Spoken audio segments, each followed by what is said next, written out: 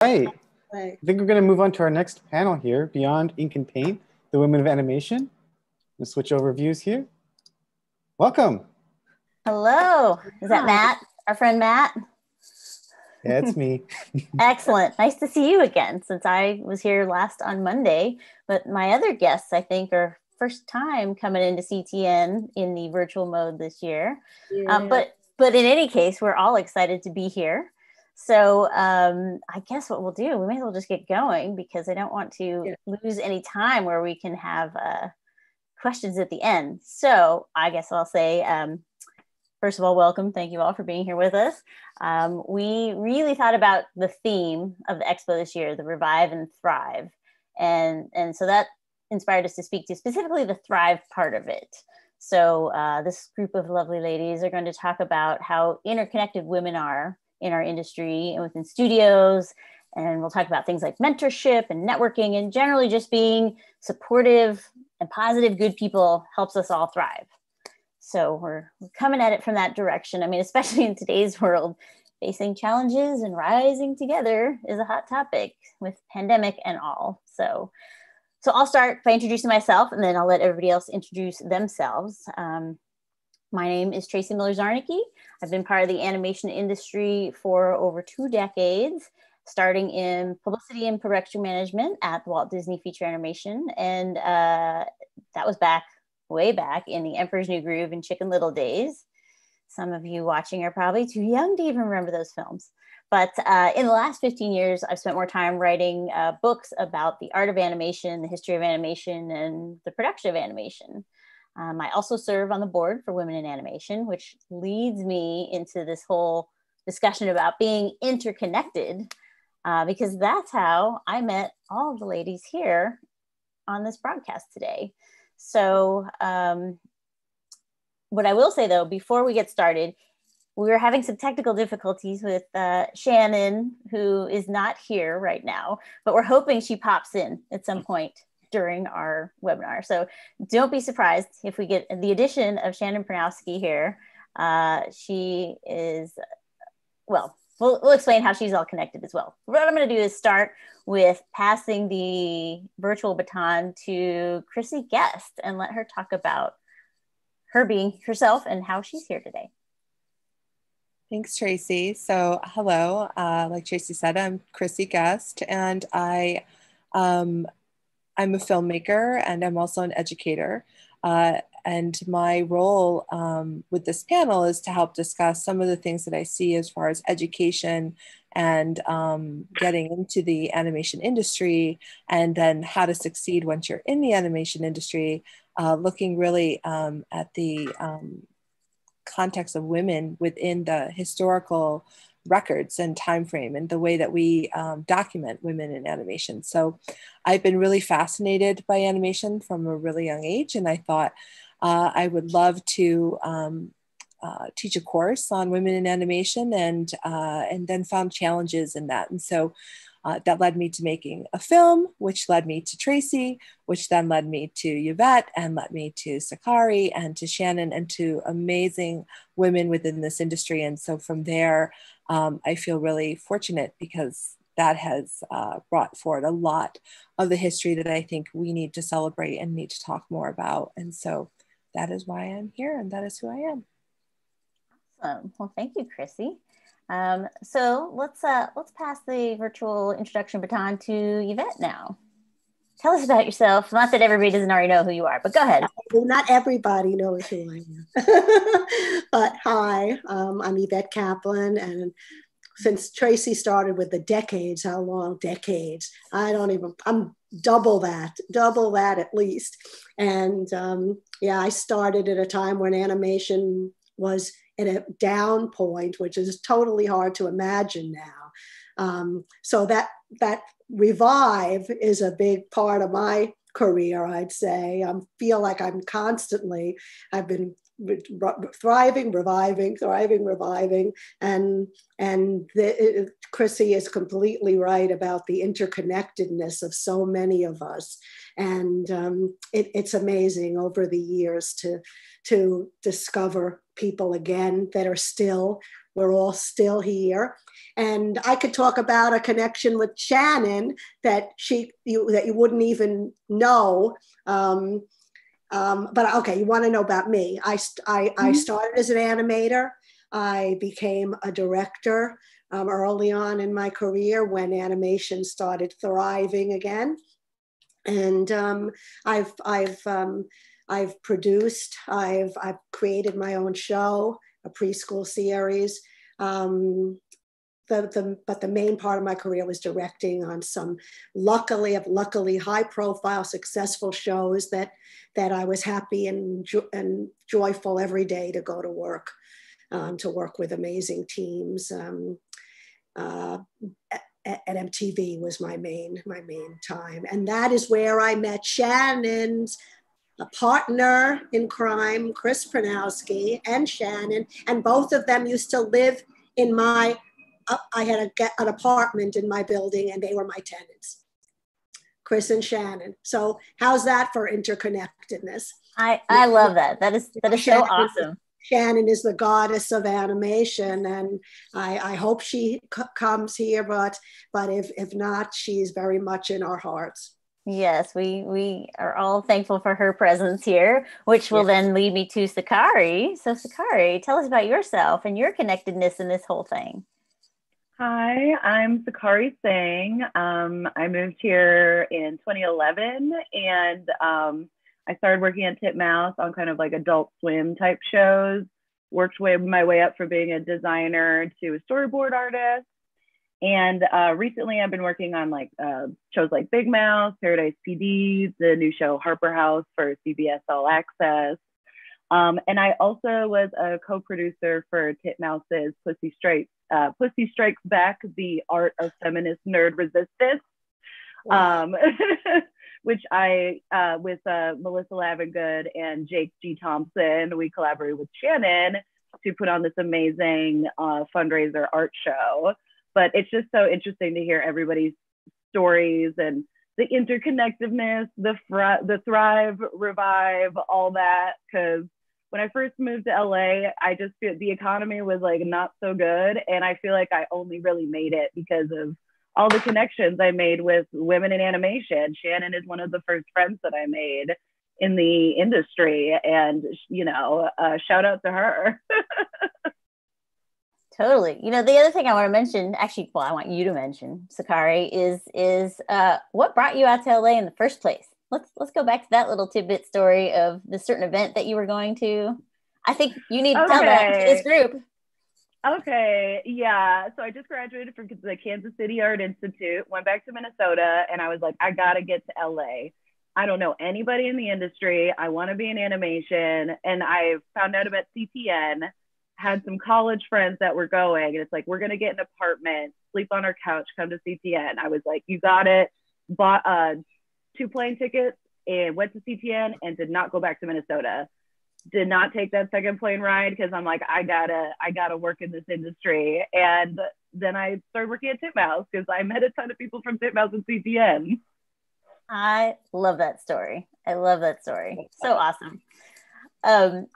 So we keep talking about Titmouse, and that actually is part of what we're here to talk about, because with all the interviews Chrissy was out there doing in the animation industry, she kept hearing like certain themes and, certain good topics of conversation that kept coming up.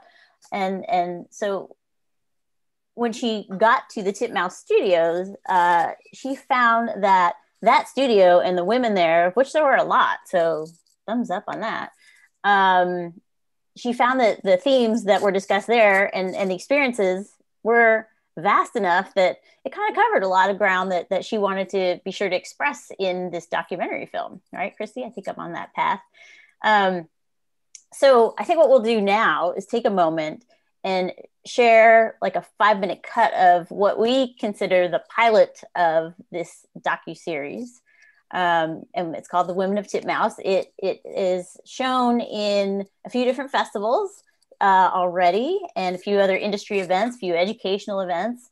So I would love Chrissy she's sharing now. So we're going to get to watch this, and it gives you a sense of, the experience of a variety of women in our industry who just happen to all be at Titmouse at this point in time. So I will be quiet and we shall watch this awesome about 5-minute piece.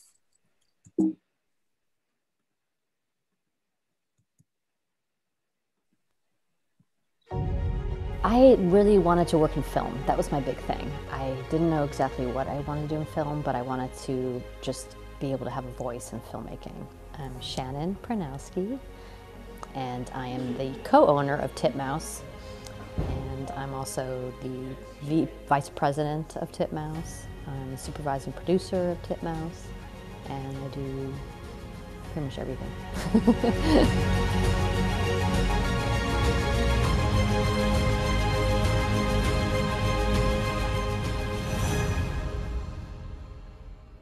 Well, there was a strong feeling of women in film in my school. I went to School of Visual Arts. They really helped us. I mean, it was predominantly male. The teachers were all male. But they really helped us. Like, they actually gave us, I got special grants for it. But the challenge was, you are a woman, so you need to make something really special. Like, you can't just make a normal fit. Like, you kind of were on more of a spotlight.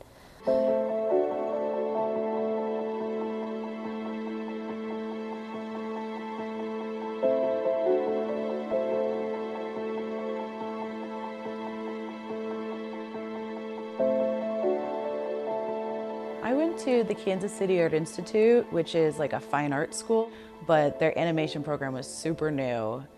And so there's something about like 70s fine art like teachers that are super sexist, like that kind of like black, like I'm not saying all, but like that kind of like black turtleneck, like salt and pepper hair, like they say some crazy stuff sometimes about women and art. Like it's like they're watching like a dog walk on their hind legs.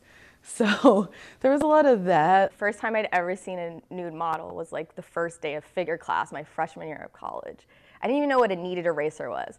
People are just like giggling at my like lack of understanding. I'm just like, oh, there's a naked guy on the stand right now. Oh gosh, don't laugh. Oh, it's so intimidating when you haven't had that experience and you're just thrown into it. But it's wonderful once you do it, and you just get so into just figuring out the body and the muscles and the structures and the, you know, the lighting, and then you just start breaking it down in your head, and it's so much fun. But I never came from that. My mom was a dentist, my dad was an engineer. Like, these were not acceptable paths to choose, like, as an artist. Establishing shot of Nick's home, and he is super bummed. He's gonna walk towards the front door where Leah is just playing on her phone. There was a combo of, can I actually do this? But that's at every process in the way, from going to storyboard revisionist to storyboarders to like director. Because when you don't know much about the position, it's like, what does that even entail? Everybody who seems to be a director seems to know what they're always doing 100% of the time, and like aggressive and knows what they want. And I'll have to personally say I don't actually feel like that about myself. So you have to gain the confidence to bring your vision to life.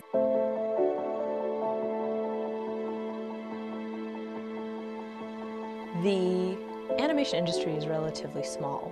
I mean, it's certainly growing, I think, especially digitally now with, you know, so much access to everything that, you know, we're starting to see so many more women and girls like expressing an interest and being able to showcase their work online and things like that. Although I will say that there tend to be more women in like producer type roles, I find, and I'm hoping that continues to be the case, but I also hope that we see more women artists that are being hired and promoted within that community. But you're going to you'll have delivered an episode by the time you're done? We will have hopefully delivered at least 2. Shannon here at Titmouse has been really great to work with. You know, Titmouse's story in general, I think, is pretty great because they kind of started from this small t-shirt company, essentially, and has now grown and keeps growing. And as the, you know, co-owner of the studio, I mean, she has to make a lot of decisions and keep the welfare and well-being of the studio, you know, always intact. We have LA, New York, now we have Vancouver. We've got an overhead of like 20, which is producers and accountants and coordinators, about like 20% maybe, 25%. And the rest are all artists. 75% are like artists. at Titmouse, it kind of feels more equal, which is really nice. I've never felt so far. This is the only place I've worked so far, but I've never felt, this is weird. I'm a woman and this is a man's world. I haven't felt like that here, but my career is just beginning, so who knows what I'm going to meet down the line.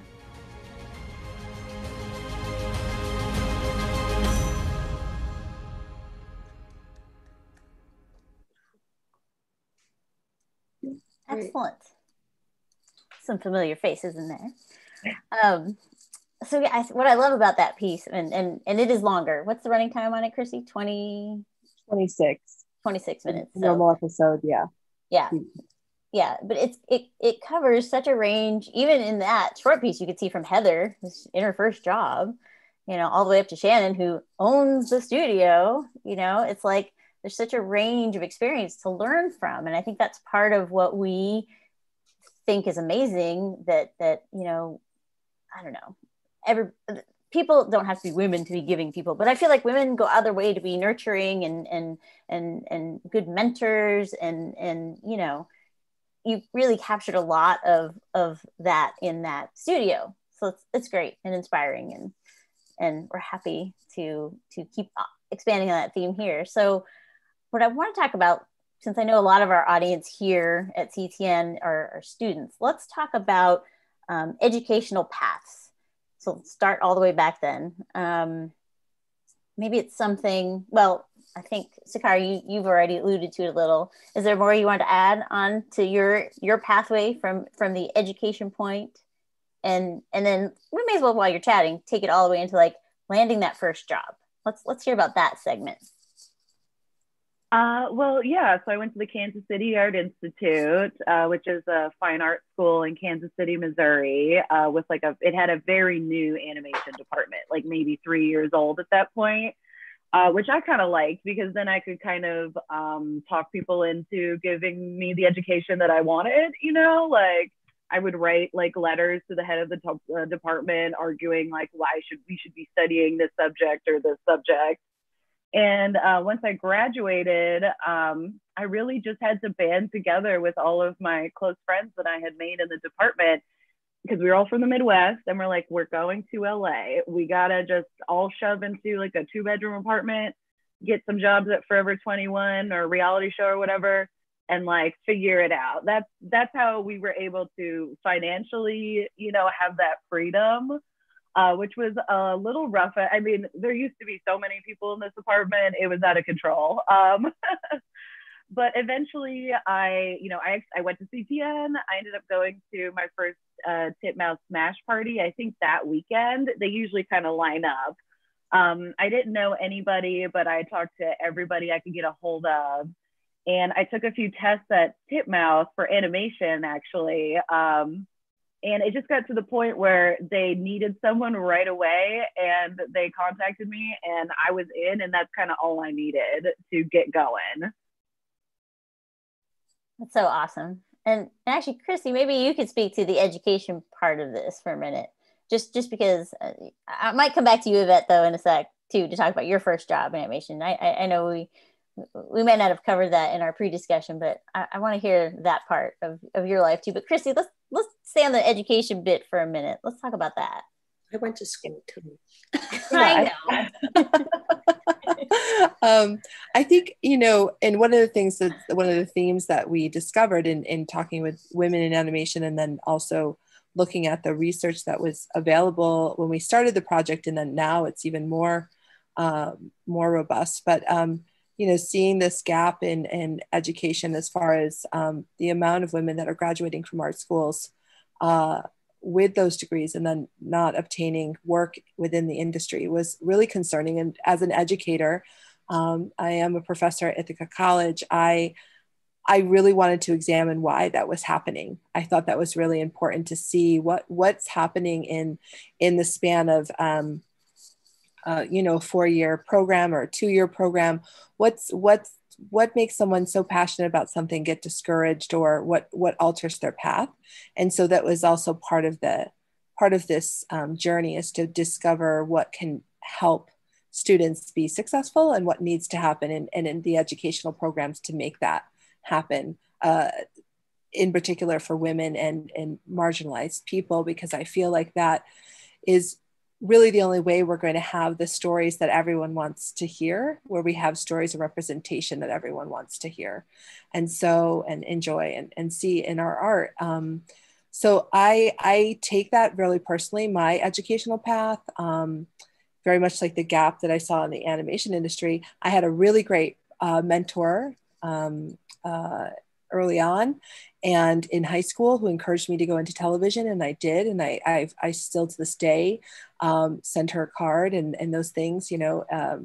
And then when I got to college, I experienced I would say a horrific professor, and so someone who did not encourage or acknowledge my voice as a creative person. And so now as a teacher, I look at that and say, I will never be that person. So I learned from both. That's why I'm telling the story.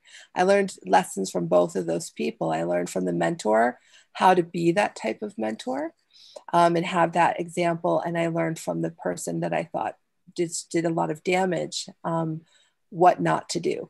And so I think that that's also part of this film and this project is about showing examples of the people we want to inspire us and that we want to be, you know, our role models. And we need to see that in our history because it's there. It just has to be pulled out and brought to the forefront so that every woman knows that there is someone like them who's done it and done it well, and they can be inspired by that. Yeah, and that leads me as a great segue into someone who's done it well. Talking to you, Yvette. So tell us about, you know, just the bit from your education step into the career world. Like what was that like, and you know, how do you use that helping others, you know, in a mentor kind of way nowadays? It's a lot in there. I know. You could just feel your way through whatever you know you want to do with that. I decided at 5 years old I was going to be an animator. I don't think I ever knew what an animator really did. I just loved to draw characters, so I must have seen it on TV. Animators do that, so that was it. And as I mentioned in my intro, animation was so nothing in those days, a real down period, that there weren't any animation majors. Now we've got hundreds of schools to choose from. Every day there's a new one with an animation program, but there weren't any there weren't any that had a major. And I couldn't even find a school that offered animation. And in fact, I had applied for the only other school I knew.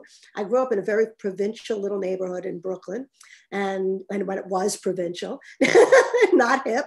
And I was going to go to the FIT, Fashion Institute of Technology, and do fashion illustration because I used to draw all my characters with great little clothes. So that was another thing I liked. And then luckily an art teacher in my high school told me that I have to go to this. We're having teachers from art schools coming, administration from art schools it was especially for art to come and speak, and there was David Rhodes from the School of Visual Arts, and he mentioned that they have animation classes, and that was that. I applied and I got a scholarship, and that was the start. But there was no major animation. I was a media major, which meant I had to take advertising classes and everything. But they knew how much it meant to me, and so many teachers just let me make my films as part of it. So I had wonderful instructors. It's hard to believe that there wasn't an animation major. In fact, that year was the last year that happened. The next year, because there were a few of us, and a few of us who have been working in the industry all this time. They made a major in animation, and I eventually taught at the school also. But since there was such a small little industry, I started working for my instructors, who were all working animation artists, I started working while I was still in school. So I had opportunities that were really amazing that I didn't even realize were amazing until, you know, later. So I started animating commercials while I was still a student, and I actually worked at my idol's studio, my favorite, John Hubley. If anyone out there doesn't know the Hubley films, please watch them because they're the most inspiring things you'll ever see. And I was a messenger. I was 17 years old and I was the worst messenger on earth. But because I used to stand in the art department and say, oh, can I draw? Can I draw? I just kept wanting to work, and you know, but I had my jobs to do. But I met a lot of amazing people at that little studio, and I didn't last long because I was a terrible messenger. And I just was lucky. There were so few animators, and I got to say, I never really felt like a woman, like a female animator, like an oddball, because there were so few of us at the time that it was odd to be an animator. That was odd enough. It was only later, as I became more successful, that it started to become evident that this is, you know, it is unusual and it's not so easy. So I kind of lived my career in reverse. But as far as a bad teacher, a really destructive teacher, Chrissy, I was in a comics class at SVA that the instructor, who was very well known and very well respected, there were 3 women and he called us the 3 witches. And he paid no attention to us whatsoever. Charming. So I guess it's amazing him. that we survived. Yeah. Yeah, I guess you showed him at this point. Oh my gosh. He never paid attention. Wouldn't have known. He's passed now, so you know. Well, all right. Well, let's clear your brain of a bad experience. But tell us about a mentor in your life that okay. you've had. Let's switch into a positive influence. This is an extremely positive, and is the most amazing person I've ever known. It is a man, a male named Tony Eastman, who I actually met at my very first full-time job after I was out of school. And he was not working in the animation department, oddly enough. He was working in motion graphics and commercials, live act, I don't know, other stuff. But we met, and he was a brilliant animator who turns out was animating, knew everyone and animating for everyone that there could be, but the most unassuming, modest guy who I've said it many times that I owe my entire career to him, because anything that he'd get called for everything because he was so good. Everything that anyone had, they'd call Tony. And if Tony couldn't do it, he'd call me and ask me if I could do it, or he'd give them my name. And I swear that the biggest things in my career, that's how I started as an animator on the Doug pilot, the pilot for Nickelodeon's Doug. Tony directed the pilot. So I was an animator working for Tony in that way. Later on, he was called to work on the Magic School Bus and he couldn't do it, and he recommended me, and I became a consultant on the Magic School Bus. He was boarding on a new show for MTV called Beavis and Butthead that to me looked like, oh my God, how could he do that? And then they needed a director. He recommended me, and that was before it was even on the air. And that became my greatest achievement, really. I was supervising director on Beavis and Butthead. But Tony continued to do boards. Tony boarded my favorite episodes that I directed. Tony then, I animated on Richard Scarry thing that he produced. Then before I left New York for LA, he and I produced 6 shorts for Between the Lions, an educational show. We split them, we designed, boarded and directed 6 shorts. So I always wondered, if I didn't leave New York, would we have done more together? And I mainly speak about Tony now because he just passed away. And it's a loss for everyone. You're going to hear that Tony Eastman was responsible for so many careers. I thought he was my personal fairy godfather, but he is responsible for so many people. You said that I'm responsible. Maybe that's, I have the chills just thinking about it, because I haven't come close to what Tony did for me, but I'm honored. I'm so honored when I hear a young person say, I mean, God, weirdly enough, Chris Prynoski says it, because he was a board artist at MTV when I was the supervising director. So, my students have surpassed me, and it's a pleasure to see them do that.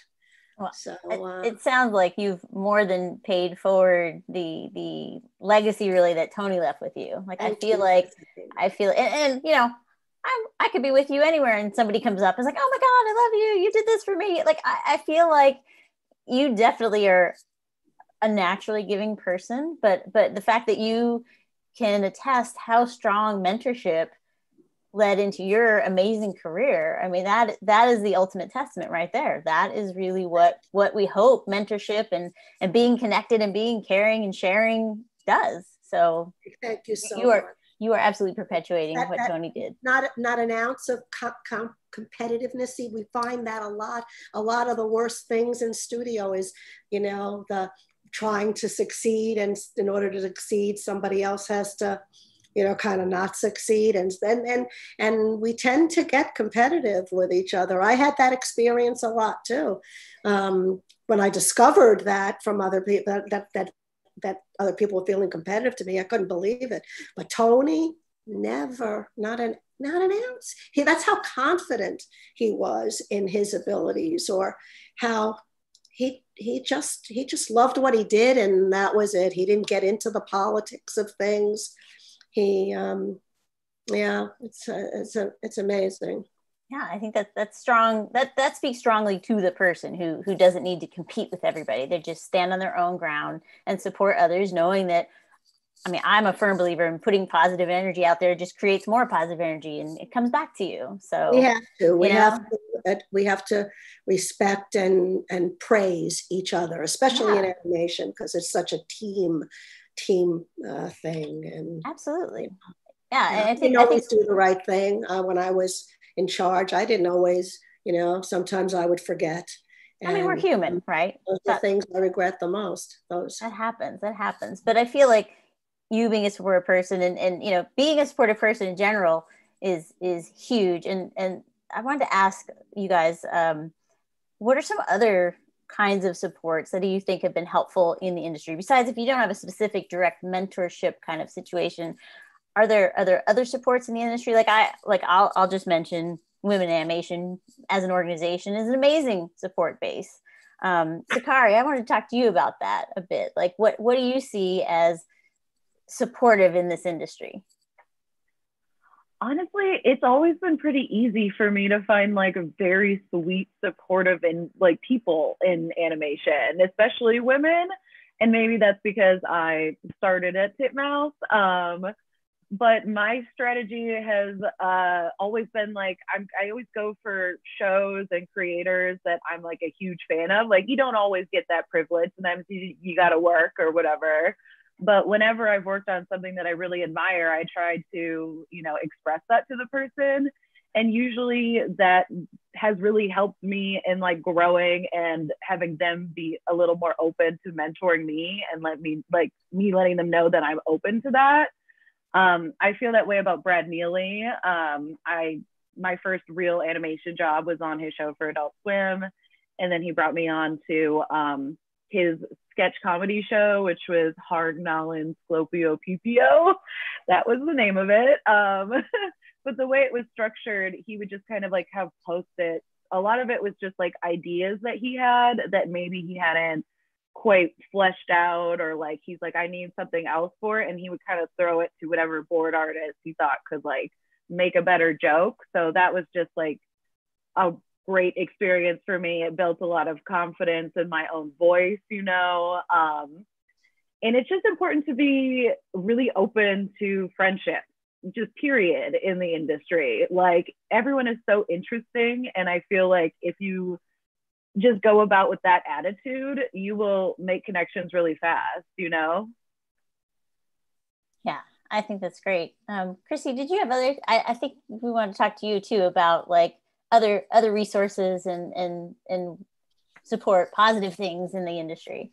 Yeah, there's a couple of different organizations. Obviously, CTN holding an event like this is really powerful for anyone wanting to get into the industry or is currently in the industry and looking to grow even more. This is an amazing event. But I would agree, a couple of things that Sakari has said and Yvette have talked about is the friendships, you know, Sakari coming out to LA with a group of friends and having that support system. Mentorship doesn't have to be, it comes in different ways. And I think that a lot of times people need to think about the fact that you want a lot of different mentors. And they don't always have to be older than you. I think that's also, people tend to think, oh, it has to be someone who's older than me. It doesn't have to be, or has worked longer than me. It could be someone who's just mentoring you and just how to balance things that you're trying to figure out in the world. But I know that the other organizations, WIA, as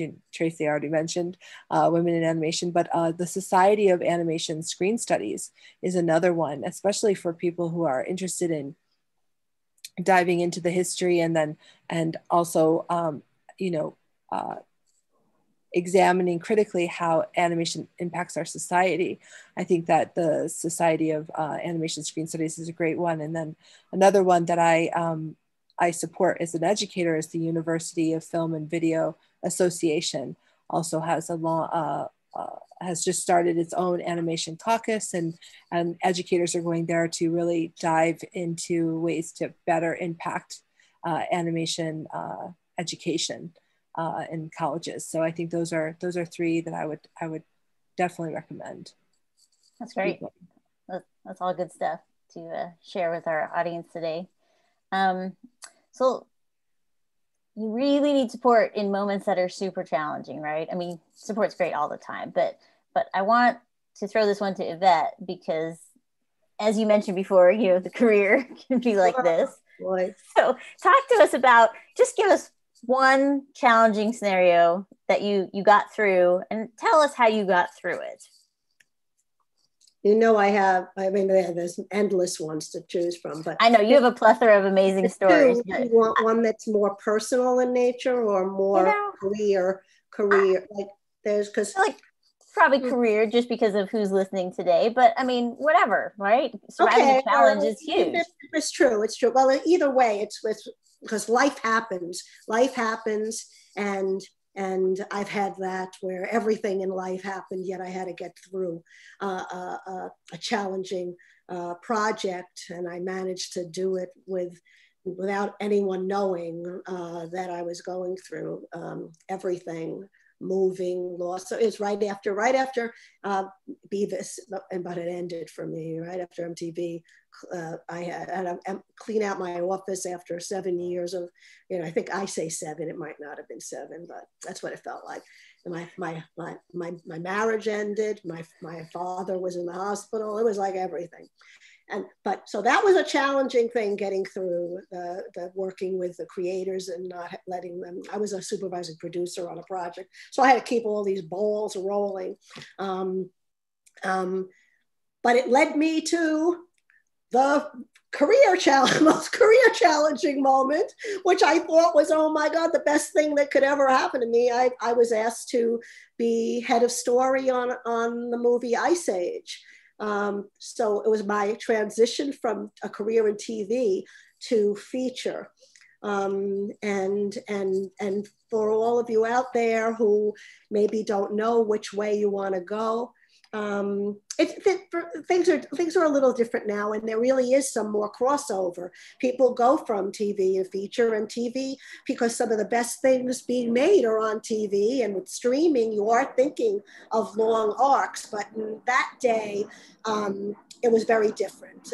Episodes in TV were standalone, and a feature was, a long, drawn-out thing. And deadlines are very, very different. So I was used to making decisions on quickly on when I had a project, when I had something to be decided. I was I had a lot of ideas that were quick, and I thought as head of story, that would be the perfect thing, that I would, this is the way we do it. But I discovered that no, it doesn't matter how great your idea is. It's try it again this way, try it again that way, try it again. Maybe we do it this way. And so I was like going out of my mind with how long things were taking, and how little, how little impact it seemed one could make, whereas in TV it's very quick. And you gotta have an answer. And if it's not perfect, let it go. But feature, and that's the joy. That's the joy too for people who do that well, to just keep pushing. You always say when something comes back at TV, then you say, if only I had the time. Well, I had the time in feature, but it wasn't fun for me. It wasn't fun because I felt like nothing was happening. It took so long. But finally, amazingly, the thing gets done and it's wonderful. And it's like, how did that happen? I used to say I figured it out in 6 months, but I had to sit there for 3 years till it got in there, And that's a feature for you, right? So basically, I guess my way of getting through it was not getting through it. Unfortunately, I went back to TV afterwards. I didn't want to work in feature, so I spent a lot of years regretting that because I loved working on. I did learn that I could see from beginning to end and where an audience needed to be led. So it's a thrilling thing, but I needed a little quicker pace. So it was frustrating. It was a frustrating time and not knowing quite where to go afterwards, like not knowing where I belonged. Yeah, it's got to be challenging. Something else, created my own show. Yeah, I was gonna say every step on the path leads to somewhere, right? And you just have to trust that even if that path's a little bumpy, it's taking you to where you're supposed to be, right? Yeah. I mean, but I have to say, like Sakari being a story artist too, I mean, you got to get used to like your stuff. You're working, it gets thrown out. I mean, in TV, you probably don't have the long, painful thing that Yvette was talking about in feature, but I know having run the story room as a production management person for 2 films, well, multiple films, but 2 that actually got to the screen. There's a lot of your work that gets thrown out. That's just how it is. And you got to keep grinding and grinding and grinding. And you got to have patience to work through, some of those scenes time and time again. But Sakari, do you want to speak to the story life just for a moment to, what that's like? And just the grind. The challenge of that, I guess. We'll keep the challenge theme focused. Okay, I feel like before this year I would have like a different answer for this, but working in quarantine and also like I got my first assistant directing job this year, and it was right in March when quarantine happened. So my first directing job, I was directing from my couch back there because I hadn't quite figured out my equipment. And then also the Black Lives Matter movement was happening. I'm from Minneapolis. My sister was right in the middle of the city, right in the middle of it. And so that was probably the most challenging for me, but I'm kind of glad that it happened at a time where mentally I was like the most challenged, and it was fine. I figured it out. I could still communicate with people. everyone was pretty honest and raw about where they were mentally at that time. So I felt like that was kind of a good way to start learning how to communicate with a crew digitally, like, you know, through Zoom, through chat and all that kind of thing. And also like learning how to process my own feelings about race and like how I am treated in the industry while kind of getting this like really new, exciting opportunity.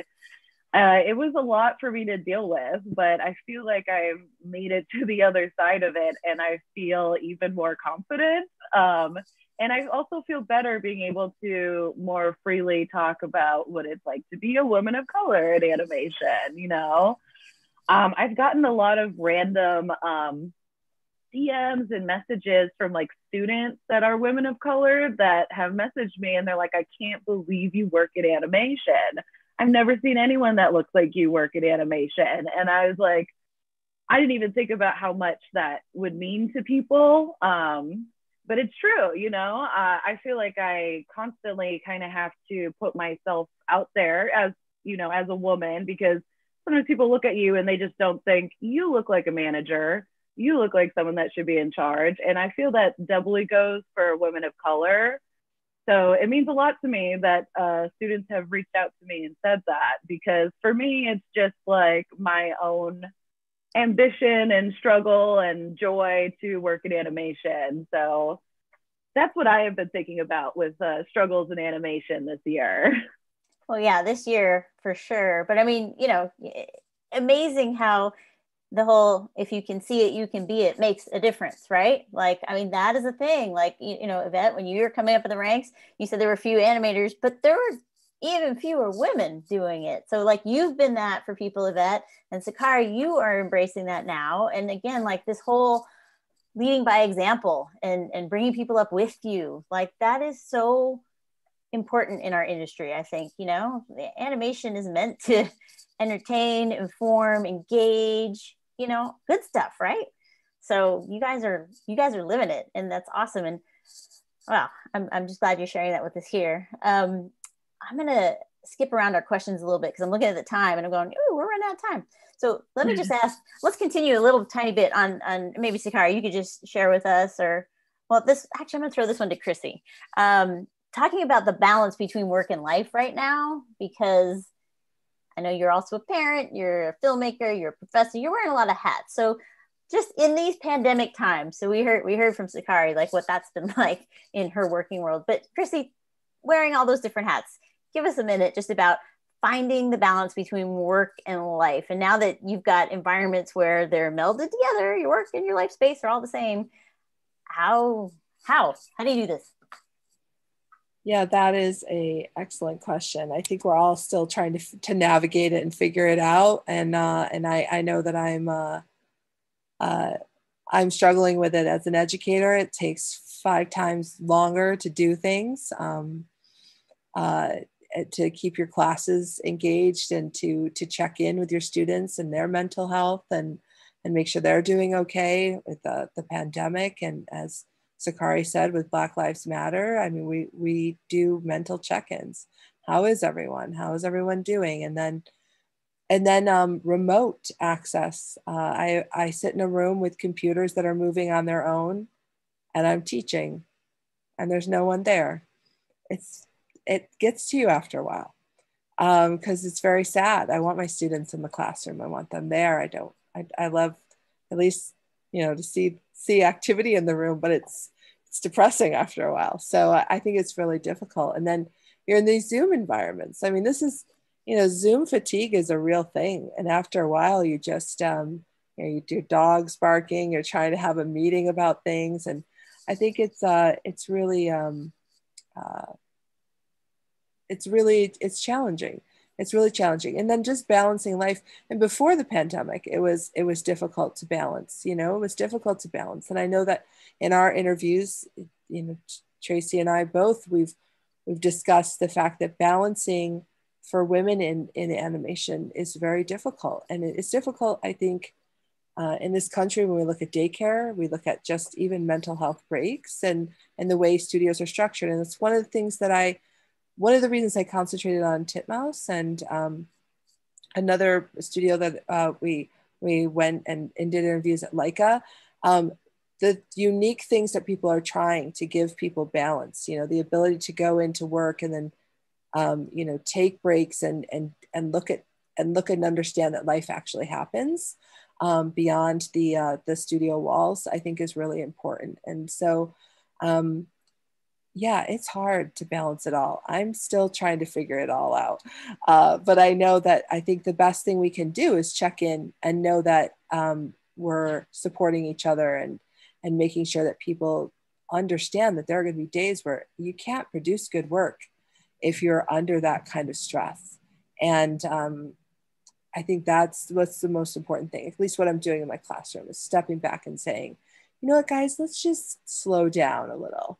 I think we're trying, let's just slow down and like take a moment and just see how everybody is with all of this, and go from there. And I think that's the most important thing we can do, is just remember we're all human.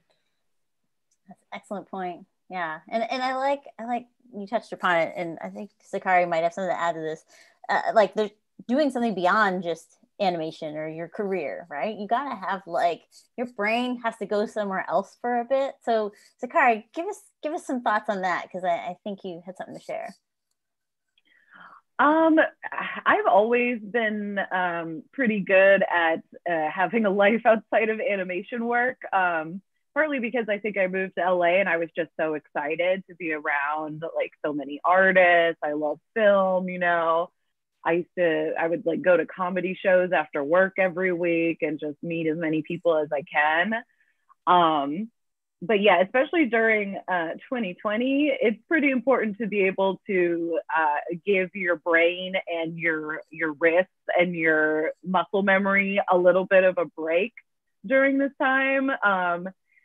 So I've been painting cow prints on pretty much everything in my apartment. Nice. Is that what we see behind you there in your frame? Yeah. Yeah, we have a few examples of that, but yeah, it's important to not put all of your self-worth into like how stressed out you're making yourself about your work. There are moments you can take for yourself to stabilize, and that is also important to your work. It will make your work better and more interesting. Yeah. That's a valuable thing. That just realizing that the more well-rounded you are as a person, the more you bring to the table anywhere, right? So I think that's even this year before the lockdown started, I was at Sundance at Slam Dance actually, because I was a makeup artist on a short web series that was screening there. So it's still important to, put your work out in other forums, I love animation. It is my career. And I feel like working on these other projects always helps me be more excited about like the professional work that I'm doing. That's great. Yeah, I feel like it keeps you thriving, in the big picture, which helps everything you're doing. So that's great. Well, I'm watching the clock, so I know we could go on all day. But what we want to show the audience is a little preview of these other amazing women in our industry that Chrissy has captured on film. Well, some of them. They're not all in this short trailer we're going to see here, but there's such a wealth of wisdom and experience that Chrissy's gathered. We want to show you just a little clip of that. And, we'll see some Yvette in there too, I think. So let's watch that for 2 minutes plus, just a little bit. No, the history of animation is, it's all guys writing about it. Who would have ever thought that, that if they saw me, that I would be directing Beavis and Butthead, I went to school going, I am going to be an animator. Getting into animation was the ability to act with a pencil. It's been a long journey to get to this place. You start out.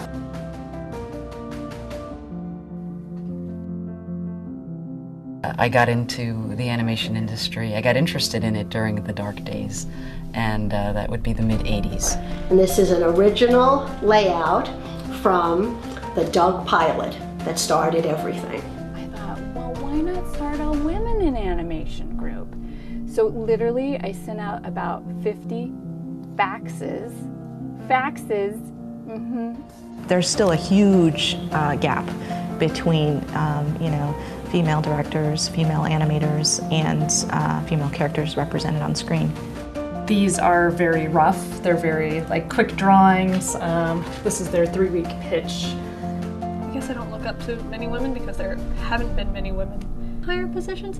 And I'm sure there's one. I just can't think of it right now. I'm one of the first women producers, probably not in animation history, but in the computer animation industry. It's hard getting into the business. It's hard starting out. It's hard trying to keep your artistic integrity. They didn't want me to talk at the Oscars, but there was no way I was not going to go up there and say this was about my daughter inspired this. We're still uncomfortable with female voices. Oh, those things? I turned them off because they made my house wet. Even the way that we learn animation is scripted with gender bias. What Women in Animation is trying to get studios to do is to, notice, do you have any women in your studio?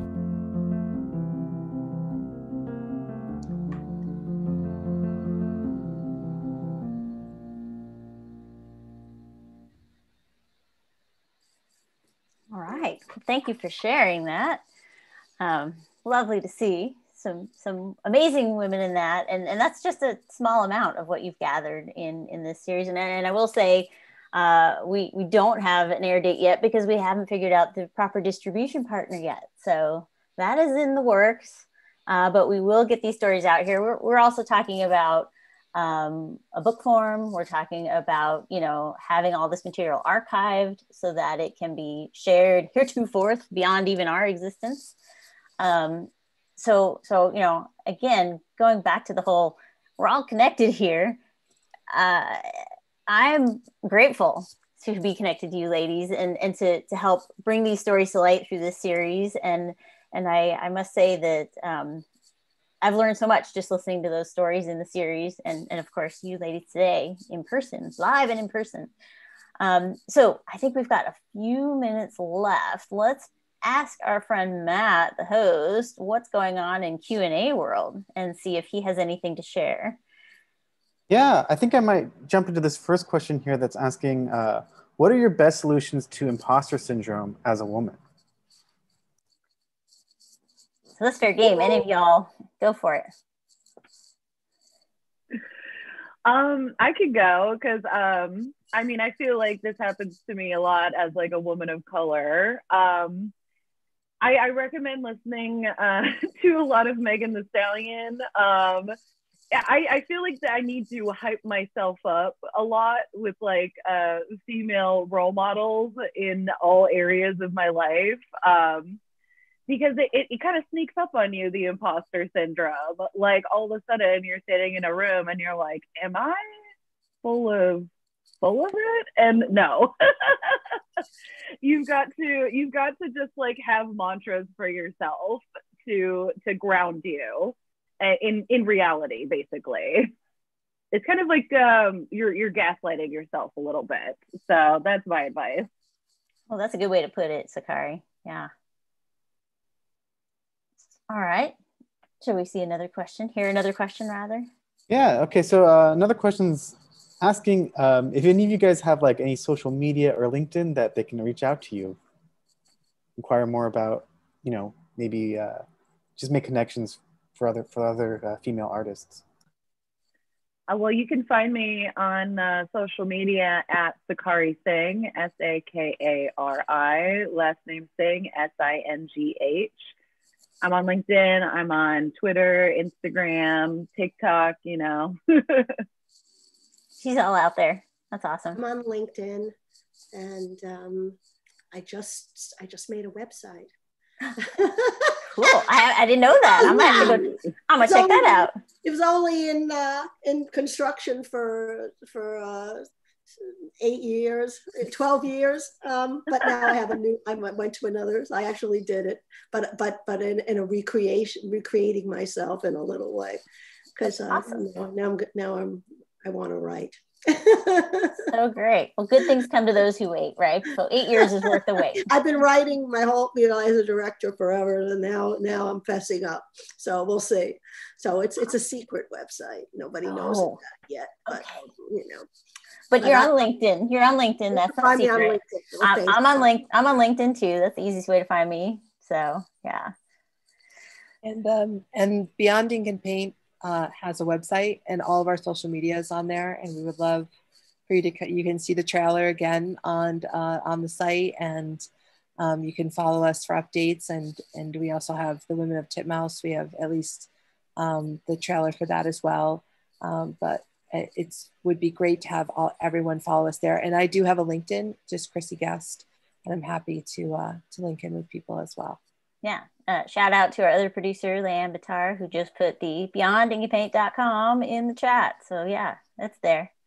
Awesome. He's so good. All right. Another question, Matt? Yeah. Okay. So we're getting a question from someone who's going to a school that's not a traditional art school. It's got a new program, and they're worried that they're going to fall behind compared to their peers from other schools. What should they focus on learning as a student so that they're ready by the time they are ready to enter the industry?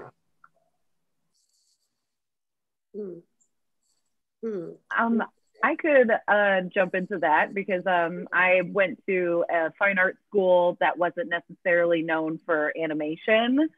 And I think you should focus on making a film, like on getting a single vision of yours from beginning to end conceptually. And I think that that really helped me in figuring out what part of the industry I was even interested in working in. Yeah, so that's my big advice.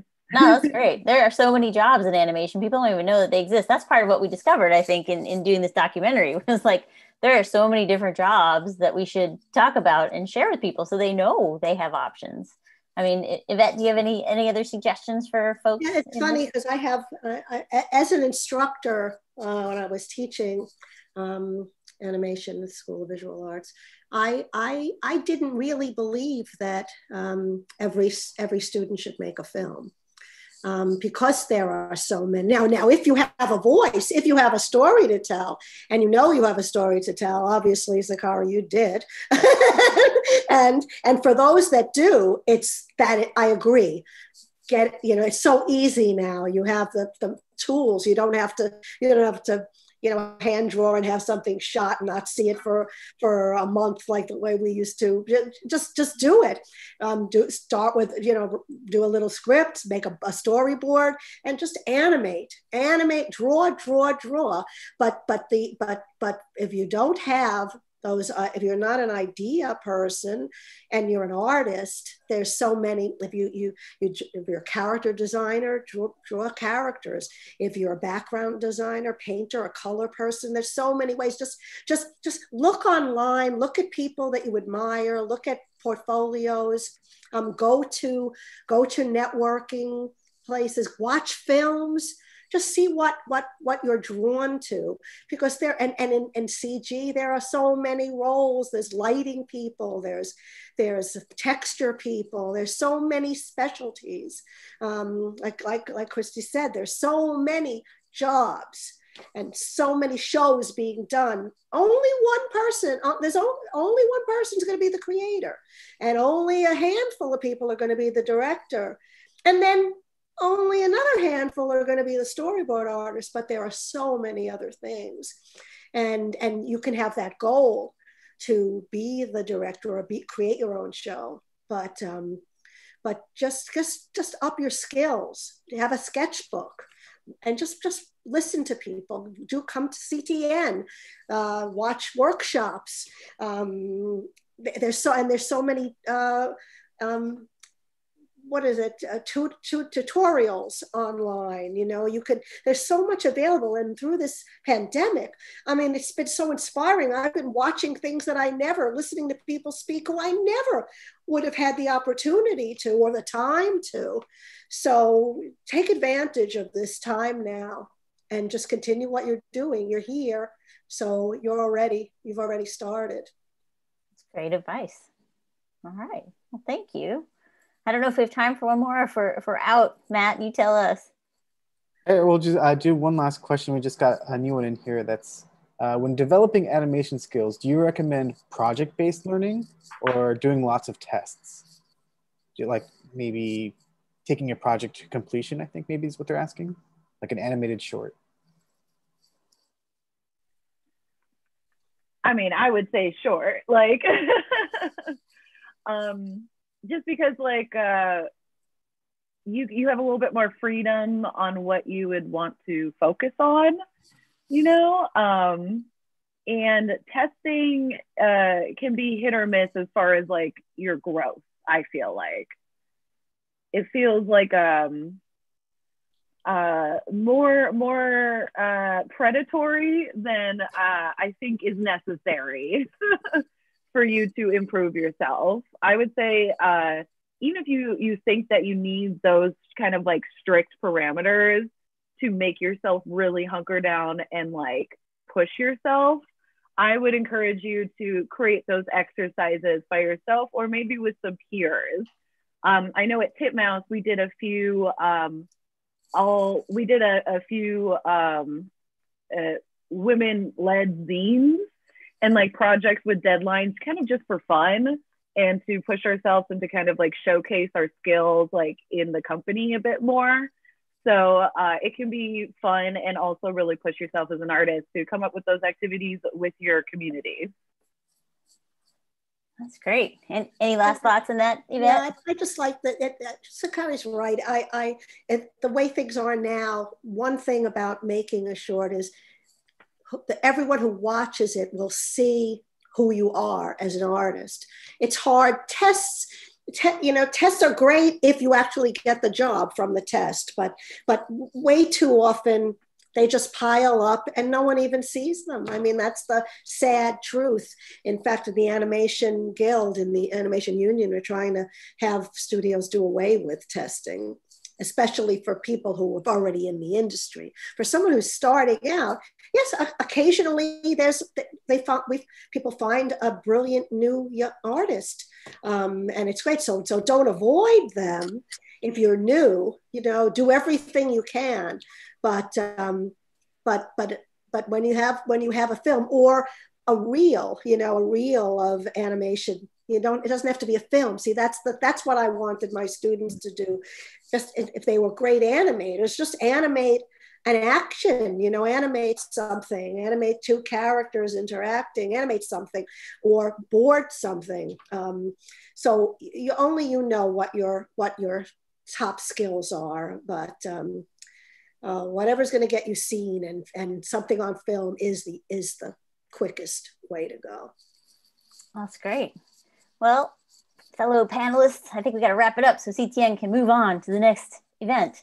But I just want to say, first of all, thank you, Yvette and Sakari and Chrissy and Shannon, who would have been here if she could be here, for your time, not only here today, but like sharing as much as you did for our documentary. And we appreciate that. And we will share that with the greater world somehow at some point. But like we said, beyondincubate.com is a place to stay in touch with all of that. And in the meantime, I also want to say thank you to Tina Price. Amazing that you and your team were able to pivot. Yes, applause for sure. You were able to make CTN still happen and bring our community together in an amazing way once again. We have to thank Tony for being a good part of our. Yeah, and I want to say to everybody that tuned in, awesome that you could be here and that you are doing that networking thing. You are doing that learning thing the best you can in pandemic times. I mean, that's awesome. So keep that up, even when we get back to the real world being whatever that is when we come out of this. But thank you, everybody, for joining us. And we wish you all a happy and safe Thanksgiving. All right. Thank you. You too, everybody. Bye, everyone. Yeah. Bye. Bye.